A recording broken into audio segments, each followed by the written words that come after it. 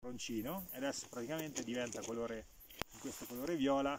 e spina di San Francesco perché si dice che San Francesco andasse a redimere i peccati sopra il monte Subasio, che era la sua montagna, e mentre passava praticamente questa gli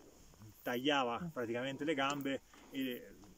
praticamente c'è questa simbologia, diciamo, che quando tagli i taffetti evidentemente è più una leggenda che altro, però ecco, quando cammini a calzoncini corti dà veramente un buon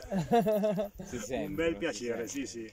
Infatti uno ridice, ricordo bene come mai San Francesco dicesse questa cosa qua.